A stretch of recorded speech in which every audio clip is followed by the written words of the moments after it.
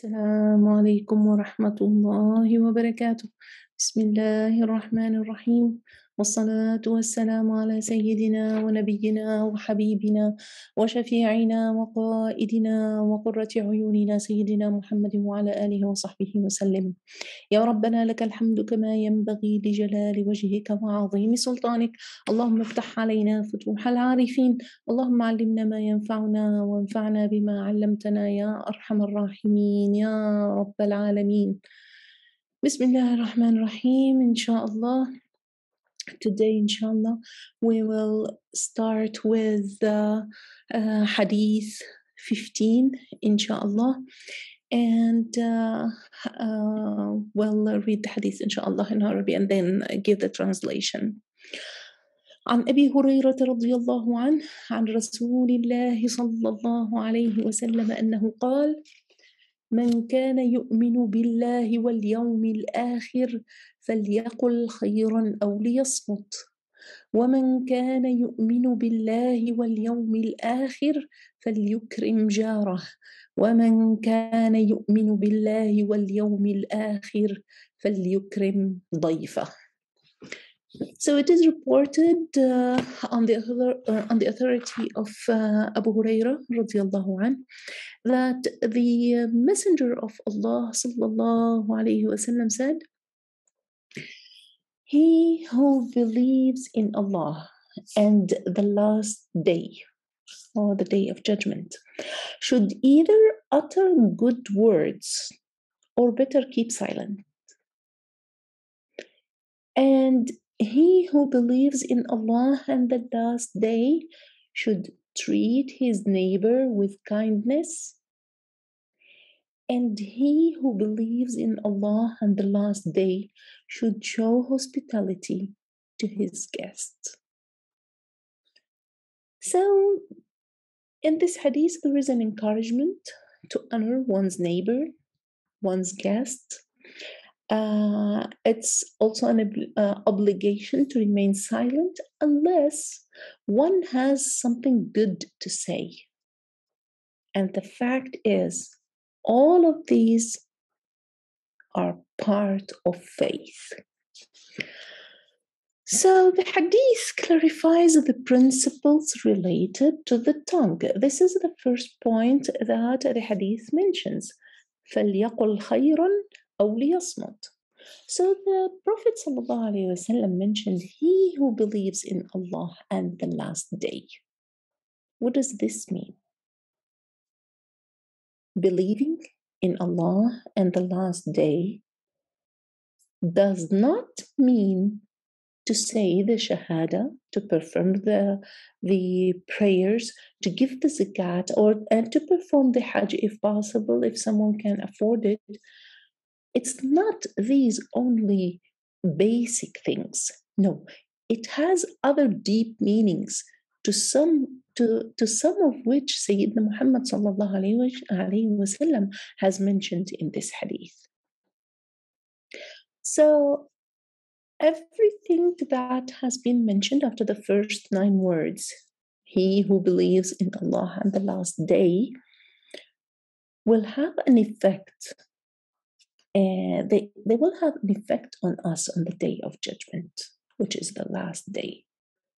And that's why Sayyidina Muhammad sallallahu alayhi wasallam says, he who believes in Allah and the last day.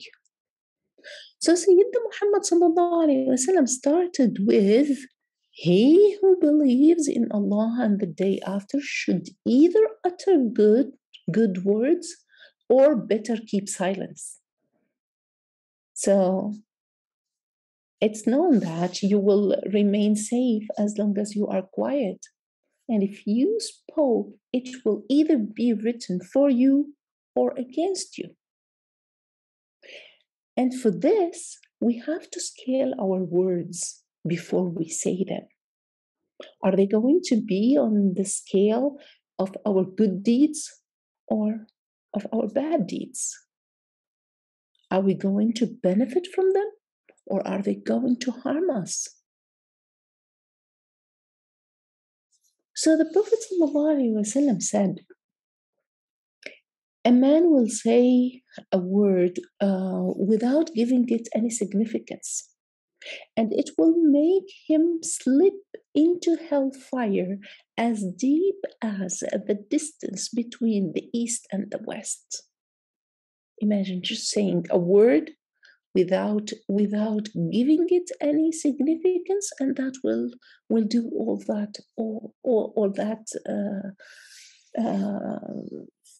all the hellfire space, it will get a person to burn into hellfire. It's just a word.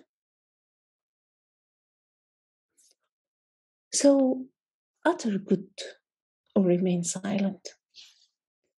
If so your words should be sweet, should be soothing, should be comforting. Sometimes bad or harsh words hurt people more than hitting them with a hard stick. Physical hurt can be healed. If there's a bruise, it will go away. If there is a bleeding, it will heal. But when bad words are said, first of all, they cannot be taken back. They are said. And the pain they cause is unhealable. These bad words keep hurting a person whenever they are remembered.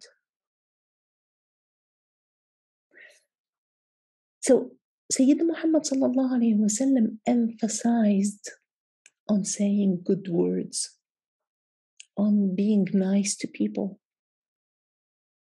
And if we check the words of Sayyidina Muhammad sallallahu alayhi wa sallam, we realize that his words are of simple expressions with comprehensive entailments. And in Arabic, this is called Jawami al-Kalim. What does this mean? When he speaks, sallallahu alayhi wa sallam, he says just a few words, but the meaning is so great. A few words that has comprehensive meaning.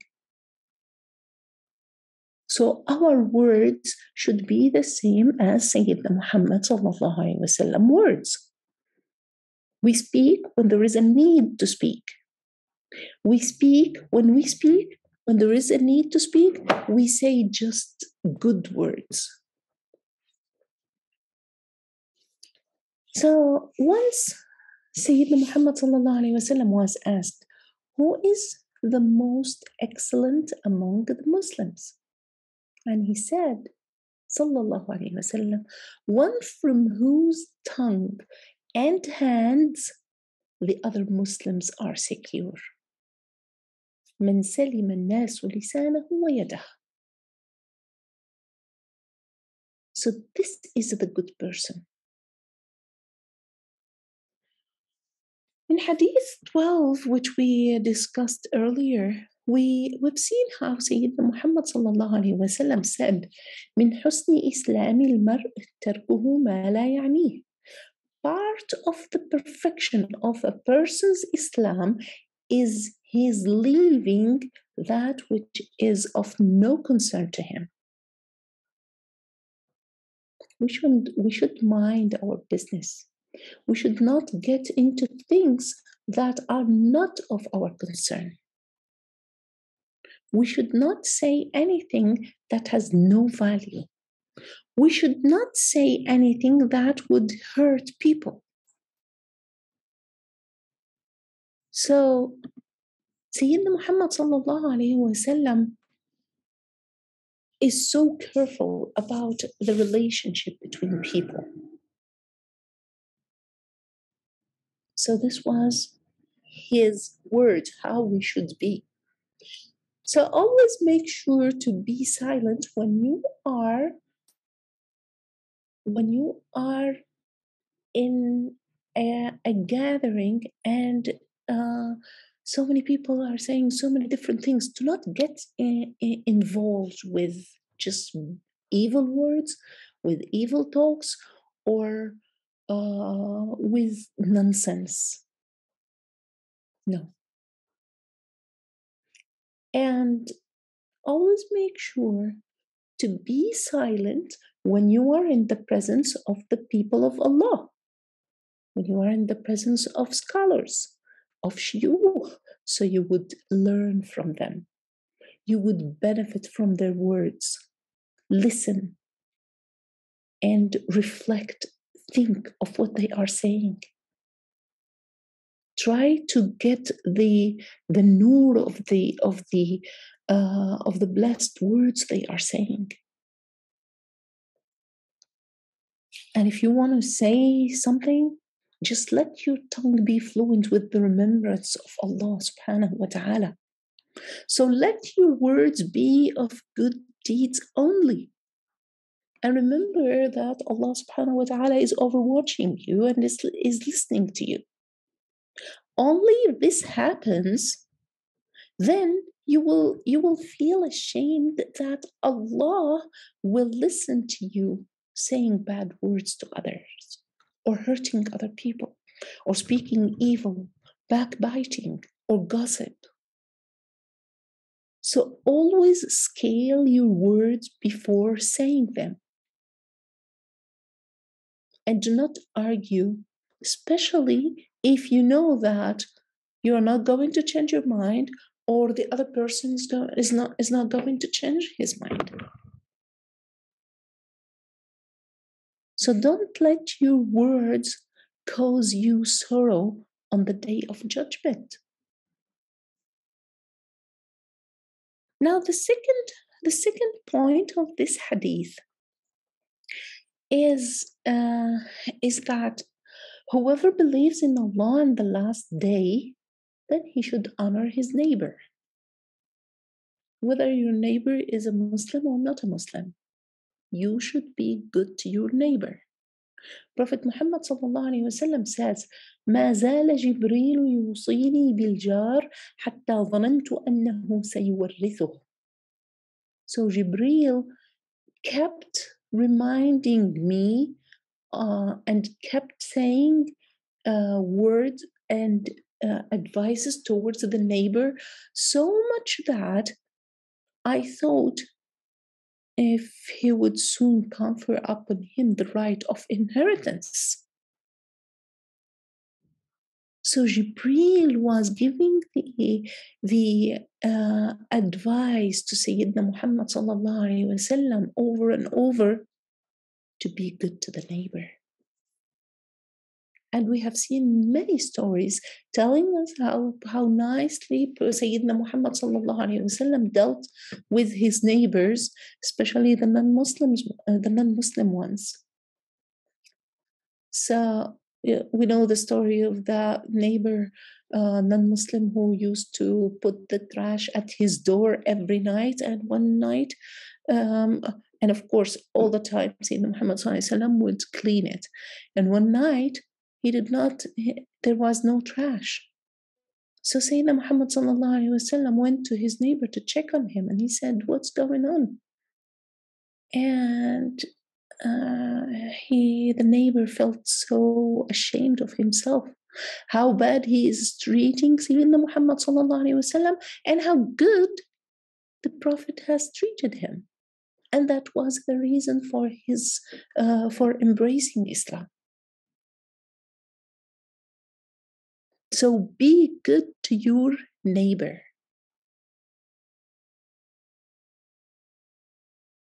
So the third point is that of this hadith is that whoever believes in Allah and the day after should honor his guests.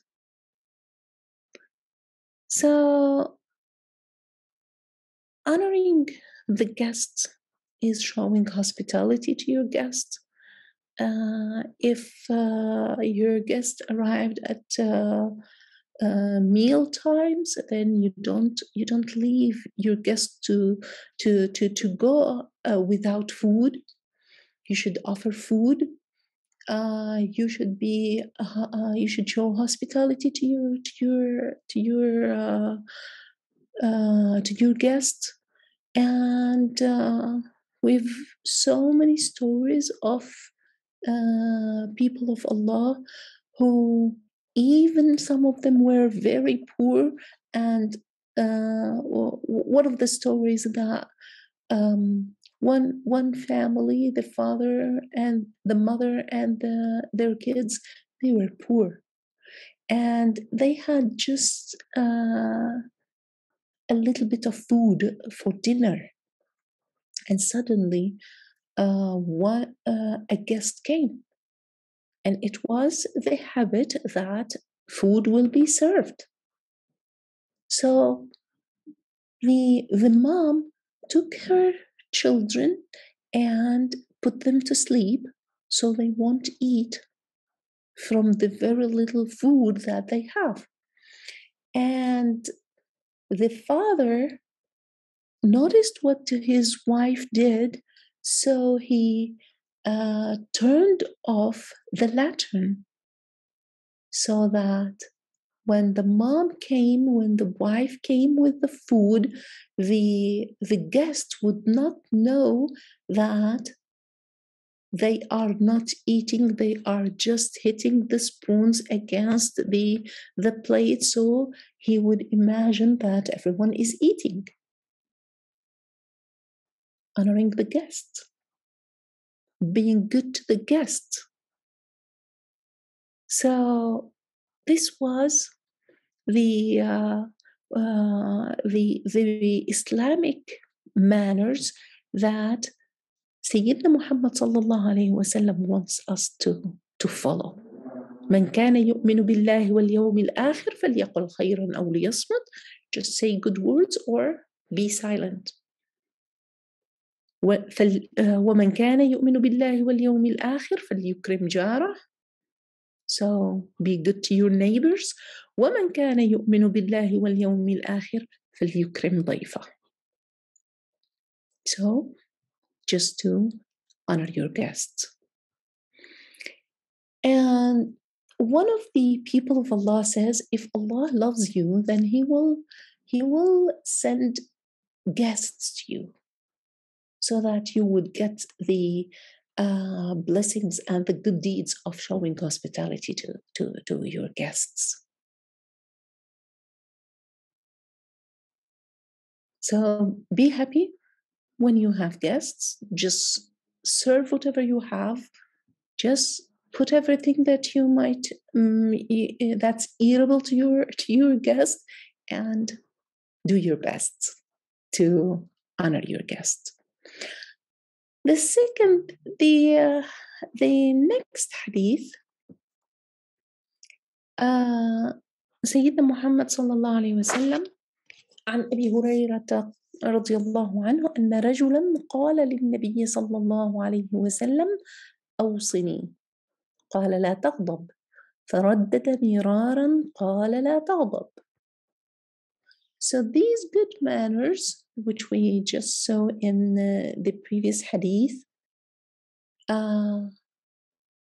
continue in the next hadith. So Sayyidina Muhammad sallallahu alayhi wa sallam, Abu Huraira said, Sayyidina Muhammad sallallahu alayhi wa sallam, someone came to him and he said, O Messenger of Allah, advise me. Give me an advice. So advise me. And the Messenger of Allah sallallahu alayhi wa sallam said, do not get angry.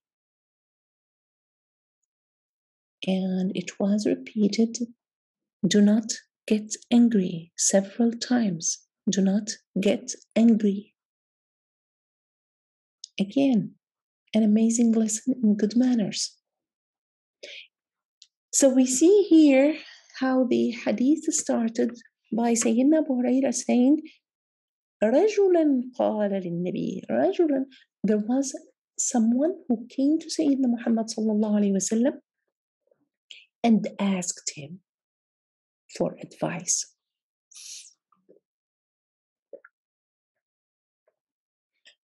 So, to each person, Sayyidina Muhammad sallallahu alayhi wa sallam used to give an answer. And sometimes the answers would be different, even the same question is asked. So Sayyidina Muhammad sallallahu alaihi wasallam used to answer people regarding what is most suitable for them. Each one of us has developed certain characteristics. If anyone has any bad manner, then he should change himself. And it's the same as having an empty cup. If you put an empty cup under the faucet, that's dripping one drop after one drop. So with time, the cup will be filled up. Now imagine that this cup is filled up with bad manners. Someone is practicing bad manners, so each bad manner fills up a drop in that cup. Now, one day, that person decided to take the advice of someone he trusts. What should he do?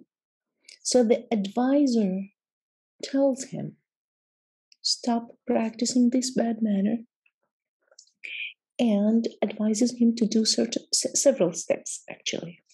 The first one, to empty the cup, to clean the cup, to shine the cup, and to fill it up with good manners. And this can be applied to our heart. If our heart is filled up with bad manners, with the results of the bad manners, because each bad deed will have a black dot on our heart. And if we do not clean this black dot, then with time, the whole heart will be filled up with black dots and it will be black. So we have to empty our heart. We have to empty our heart from these bad things that we practice. We have to clean our heart. And we clean our heart with istighfar. And we have to shine our heart. We shine our heart with sending salawat to Sayyidina Muhammad sallallahu alaihi wasallam. And then our heart will be ready to be filled up with good manners, with good deeds. So the light of these good manners and good deeds will lit the heart. Anger is a bad manner that we should always be away from. And when someone comes to Sayyidina Muhammad sallallahu alaihi wasallam for an advice, this advice is not specifically for that person.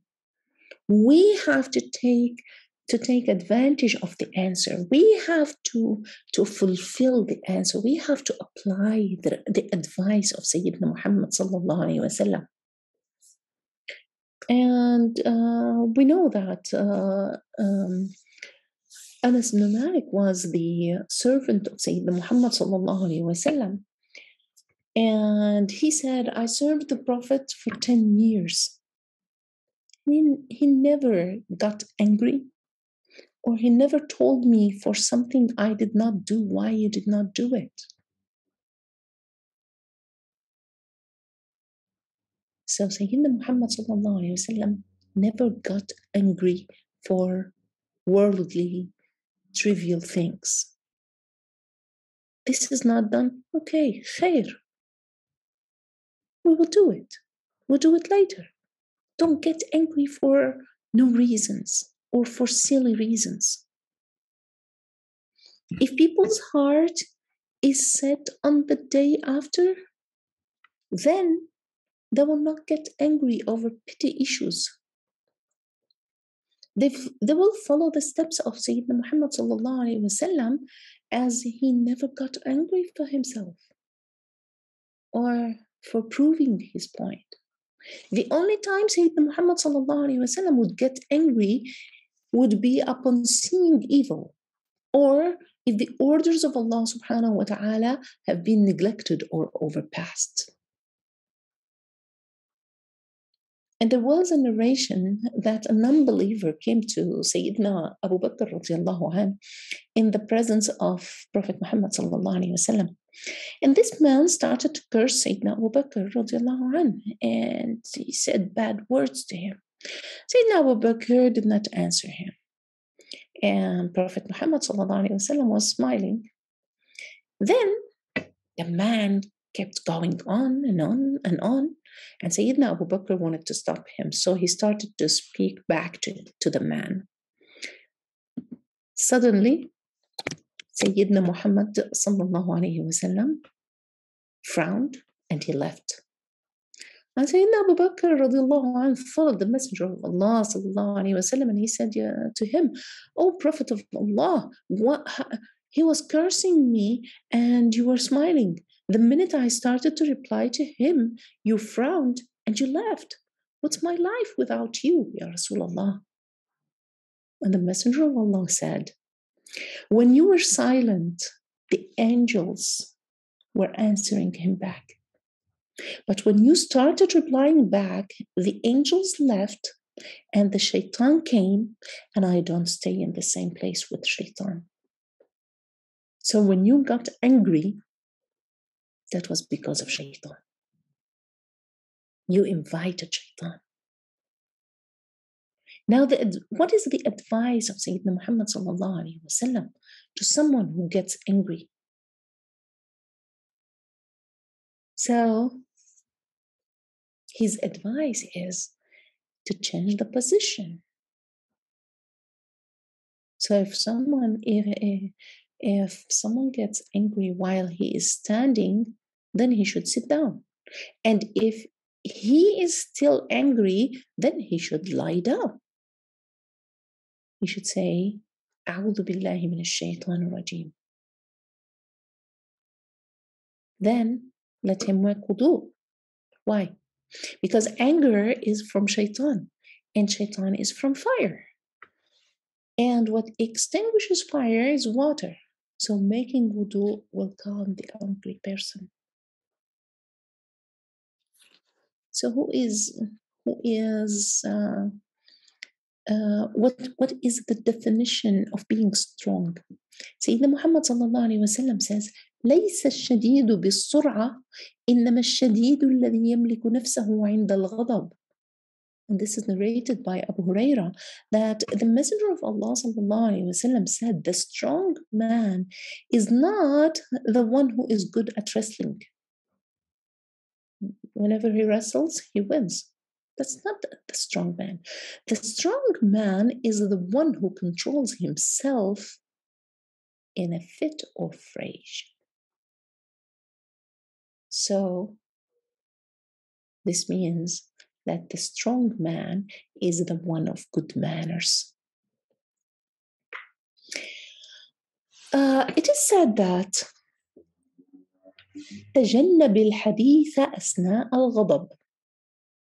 قد يكون كلامك صحيحا لكن حتما أسلوبك خاطئ. Avoid talking while angry. Your words might be right, but your style is definitely wrong. So just be careful and do not get angry. Do not get angry. This is the advice of Sayyidina Muhammad sallallahu alayhi wasallam. So if you feel there is something wrong with your personality and your manners, what should you do? Start with the beginning of the hadith. The man came to Sayyidina Muhammad sallallahu alayhi wasallam. So ask the people of Allah for guidance. Ask them for advice. Now moving to the next hadith. عن أبي يعلى شداد بن أوس رضي الله عنه عن رسول الله صلى الله عليه وسلم قال: إن الله كتب الإحسان على كل شيء، فإذا قتلتم فأحسنوا القتلة، وإذا ذبحتم فأحسنوا الذبحة، وليحد أحدكم شفرته وليرح ذبيحته. So Abu Ya'la bin Shaddad bin Aws radiallahu anhu reported that the Messenger of Allah sallallahu alaihi wasallam said, verily, Allah subhanahu wa ta'ala has prescribed ihsan, perfection, for everything. So when you kill, you must make the killing in the best manner. When you slaughter, make your slaughter in the best manner. Let one sharpen his knife and give ease to the animal he is slaughtering in order to reduce the pain. So, ihsan from the Sharia perspective has already been discussed in previous hadith, in hadith 2, and in other hadith. In this hadith, ihsan, excellence or perfection, was exemplified in killing anything or slaughtering an animal. So, not only in killing or slaughtering, but in all aspects of our lives, we should have perfection. We should do our duties as perfectly as possible. A teacher, a doctor, an engineer, a student, a lawyer, a mom, anyone in any position should have perfection in whatever they do. So in this hadith, the Messenger of Allah subhanahu wa ta'ala specified killing and slaughtering. And he specified that the one who is doing the killing or the slaughtering should sharpen his knife. So when you slaughter a sheep as a qurbani, you should give ease to the animal that you are slaughtering. And that will reduce the pain that the animal might be suffering. So be compassionate, be merciful to animals, and on a larger scale to people. So there are these two, to be passionate and to be merciful, these are the greatest qualities that we should practice with the creatures of Allah. Again, everyone should keep remembering that Allah is overwatching and that Allah likes perfection. So we have to do all that we do as perfectly as possible. So this is the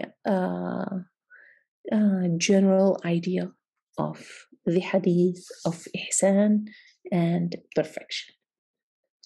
Now moving to the last hadith that we will be covering today, inshallah, hadith number 18. عن أبي ذر جندب بن جنادة وأبي عبد الرحمن معاذ بن جبل رضي الله عنهما عن رسول الله صلى الله عليه وسلم قال: اتق الله حيثما كنت وأتبع السيئة الحسنة تمحها وخالق الناس بخلق حسن. So the messenger of Allah sallallahu alayhi wasallam said, and this is narrated by Abu Dharr radiallahu anh and by Muaz bin Jabal. Sayyidina Muhammad sallallahu alayhi wasallam said, fear Allah wherever you are. Do good deeds after doing bad ones. The former will wipe out the later. So the good deeds will wipe out the bad ones. And behave decently towards people. So the main idea of this hadith, it starts with taqwa, piety. So taqwa. There are 3 levels of taqwa. how we are with Allah, how we are with ourselves, and how we are with other people. So the hadith starts with fear Allah wherever you are, wherever, whether you are with people or whether you are alone. Fear Allah. And we have to be careful, and we have to make sure that we do in front of people what we do alone. We don't want people to say, oh, he prolongs his salah. And when he prays alone, Allahu Akbar, Assalamu alaikum wa rahmatullah, Assalamu alaikum wa rahmatullah. He's done. No.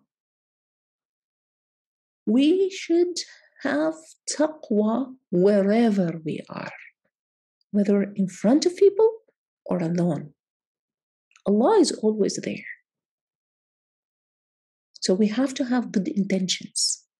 This is where taqwa starts, in the heart. So taqwa has meanings, many meanings. And Allah subhanahu wa ta'ala mentioned different meanings in the Quran. In Surah Al-Baqarah, in ayah 281, Allah subhanahu wa ta'ala says, وَاتَّقُوا يَوْمًا تُرْجَعُونَ فِيهِ إِلَى اللَّهِ ثُمَّ تُوَفَّى كُلُّ نَفْسٍ مَا كَسَبَتْ وَهُمْ لَا يُظْلَمُونَ. So the word taqwa here, the translation is, let me translate it, and fear a day. وَاتَّقُوا يَوْمًا, fear a day. So taqwa here means fear. And fear a day when you will be returned to Allah. Then every soul will be compensated for what it earned. And that will not be treated unjustly. So the taqwa here, the meaning of the word taqwa here is to fear.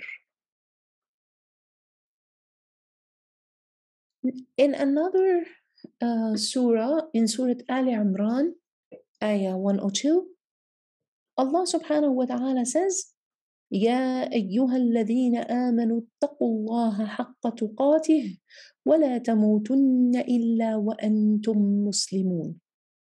O you who believe, fear Allah as He should be feared, and do not expect as Muslims in submission to Him. So, and do not die except as Muslims. So obedience and worship in Surah Al Imran. This is the meaning of taqwa. Do not die except as Muslims. Ittaqullah, fear Allah, and do not die except as Muslims. So you have to practice obedience and you have to worship Allah subhanahu wa ta'ala. In Surah An-Nur, which is the third meaning of taqwa, Surah An-Nur, ayah 52, the meaning of taqwa here is purifying the heart from sins. So Allah subhanahu wa ta'ala says, وَمَن يُطِعِ اللَّهَ وَرَسُولَهُ وَيَخْشَ اللَّهَ وَيَتَّقْهِ فَأُولَٰئِكَ هُمُ الْفَائِزُونَ. And whoever obeys Allah and His Messenger and fears Allah and is conscious of Him, it is those who are the winners. So when you purify your heart from sins, you will be a winner in the day after. And this is taqwa. So the Messenger of Allah sallallahu alaihi wasallam was once giving a ceremony, and he was talking about taqwa. And he sallallahu alaihi wasallam pointed to his blessed heart and he said, "At-taqwa ha huna." So what does this mean? At-taqwa ha huna, and he pointed to his heart. It means that all the taqwa is within the heart of Sayyidina Muhammad sallallahu alaihi wasallam. So how to gain this taqwa from Sayyidina Muhammad sallallahu alayhi wa sallam? If all the taqwa is in his heart, so get your heart connected to his blessed heart. So to know what real taqwa is. When you do so, Allah will guide you by making you follow the footsteps of his Habib sallallahu alayhi wa sallam. So this is the first point of the hadith. The second point is وَأَتْبِعِ السَّيِّئَةَ الْحَسَنَةَ تَمْحُهَا. Do good deeds after doing bad ones, so the good deeds will wipe the bad deeds. So if you commit a sin, let's say by harming one of your brothers, what should you do? You should hasten to do good deed and to seek his forgiveness. Let's say you backbited someone. Oh, this is a big sin. Then what should you do? You should speak good about that person who you backbited, and you should make istighfar for that person. So this is if you commit a sin to people. Now, if you commit a sin against yourself by disobeying Allah, then what should you do? Then hasten to repent to Allah subhanahu wa ta'ala and increase in good deeds, so to wipe the sin that you have committed. Now you might say, okay, are there any conditions for tawbah to be accepted? Say, of course, yes. So the conditions of tawbah, of repentance, first one is to feel sorry that you disobeyed Allah subhanahu wa ta'ala. Someone might say, okay, this is a small sin. It's not a big sin, just a small sin. I'm going to do it. And always remember that it's not how small the sin is, but remember who you disobeyed. You disobeyed Allah subhanahu wa ta'ala. Is it worth it? Is it worth the punishment that you would get in the day after? So the first condition is to feel sorry that you committed that sin. Then you have to do istighfar. Astaghfirullah. I seek forgiveness, Ya Allah. I'm sorry that I did that sin, and I am asking you to forgive me, Ya Allah. And Allah subhanahu wa ta'ala says, Ud'uni astajib lakum. Call me, ask me, make dua, and I will answer your call. And we know that the best time that the dua will be answered is the few minutes before the adhan of Fajr, before Fajr gets in. So Allah subhanahu wa ta'ala descends down closest to us, and He says, is there someone who is repenting and I would accept the repentance? Is there someone who is asking for forgiveness and I will forgive him? Is there someone who is asking for so and so and I will give him so and so? So if you want your tawbah, and if you want to be sure that your tawbah will be accepted, just do it before Fajr prayer. Of course, you can do it during the day. It's not a must, but this is what Allah promised us when He said, is there someone who is asking for forgiveness and I will forgive him? And the third condition for tawbah to be accepted is to make sure that you do not do that sin again. Sometimes people would say, okay, we do that and we promise ourselves not to do it, but we feel bad and we do it again. We feel so weak and we do it again. just do the 3 conditions of tawbah, follow them, feel sorry, ask Allah for forgiveness, and make sure to promise Allah that you will not do it. And add one more thing, make dua that Allah subhanahu wa ta'ala will make you steadfast and will make you away from whatever sin you are doing. The third point of the hadith is وَخَالِقِ النَّاسَ بِخُلُقٍ حَسَنٍ, and behave decently towards people, which means have good manners. So you see how many hadith now of the 18 that we have covered, several hadith focus on having good manners. So the Prophet ﷺ said, the most complete of believers are the best ones in manners. And the Prophet ﷺ also said, should I not inform you of the most beloved of you to Allah and the closest of you to me on the day of judgment? And the Sahaba were so excited and they said, yes, Ya Rasulullah, please do. So Sayyidina Muhammad said, the best of you in manners.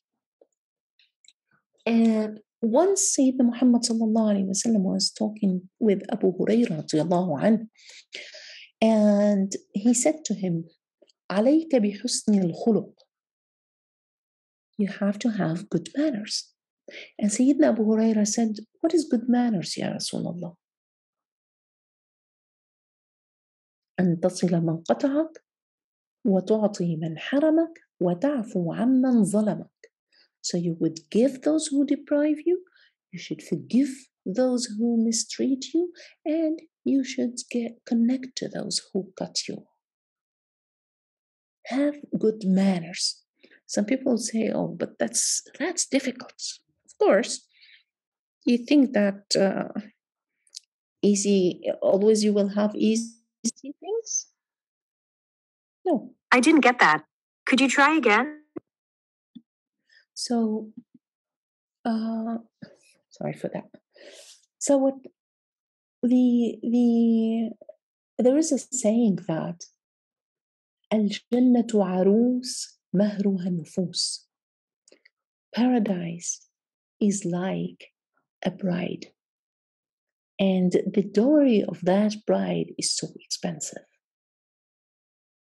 So we should practice these expensive things, these difficult things, so to get into paradise.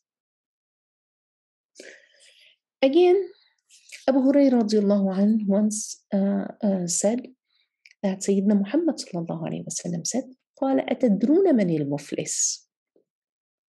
Do you know who is the bankrupt? This is what the Messenger of Allah asked.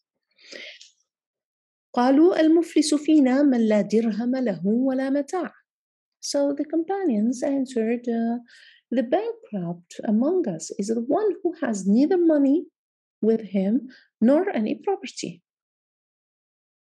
So Sayyidina Muhammad sallallahu alayhi wa sallam said, إن المفلس من أمتي يأتي يوم القيامة بصلاة وصيام وزكاة ويأتي وقد شتم هذا وقذف هذا وأكل مال هذا وسفك دم هذا وضرب هذا. So Sayyidina Muhammad sallallahu alayhi wa sallam answered the question that he asked, and he said, the real bankrupt of my ummah would be he who would come on the day of resurrection, on the day of judgment, performed salah, performed siyam, charity, zakah, sadaqah, everything. But he will find himself bankrupt on that day, as he has exhausted all his good deeds. So he comes with all the worship to Allah subhanahu wa ta'ala, but he finds no reward for him. Why? ويأتي. So he revealed others. He brought calumny against others, unlawfully devoured the wealth of people, shed the blood of others, beat others. So what happens? فيعطي هذا من حسناته وهذا من حسناته، فإن فنيت حسناته قبل أن يقضي ما عليه أخذ من خطاياهم فطرحت عليه ثم طرح في النار. So what happens? His good deeds would be credited to the account of those people who suffered his bad deeds. So if his good deeds fall short, when his good deeds are all gone, are all given to other people, then what happens? Their sins would be entered on his account, in his account. He will have no good deeds, but he will have the bad deeds of those people, and he would be thrown in hellfire.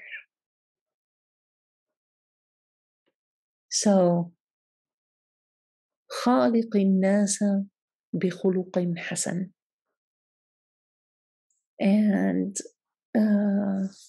Imam Ibn al-Qayyim, may Allah be pleased with him, he said, الدين هو الخلق.